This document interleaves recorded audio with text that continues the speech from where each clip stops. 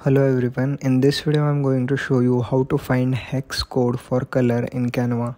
To do that, you first of all need to open Canva on your browser. Once you open the Canva on your browser, you need to select an element on your canvas.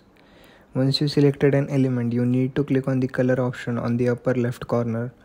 Once you go to that, then you need to click on the plus sign on the upper left corner. Then you have to select the dropper option, and then you need to hover it over the color you wanted to find the hex code for. Once you selected the color, the hex code will appear in the column near to the dropper. And that's how you can find the hex code for any color in Canva. If you found this video useful, make sure to like, share and subscribe to my channel.